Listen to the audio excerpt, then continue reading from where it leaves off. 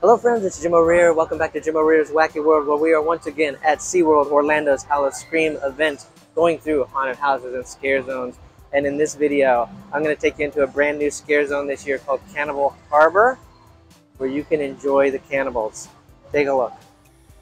Cannibal Harbor is one of the newest scare zones at SeaWorld Orlando's Howl-O-Scream event this year. And it is, it's very small, but it's exactly what it says it is. It's cannibals at the harbor. And perhaps in future years, they may expand this a little bit or make it a little bit longer because it's only a little strip right now. But it's a lot of fun with cannibals walking around, bargaining for pieces of your body. Which part are you willing to give me? Or not willing, I don't really care.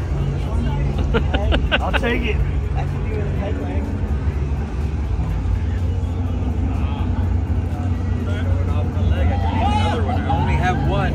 Full set. We got a whole family to feed here. I won't judge it, I won't judge it. She said I do. Give me a hand.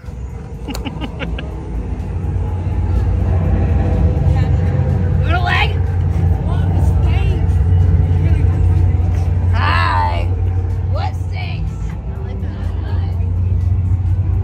Sorry, that was one dinner last night.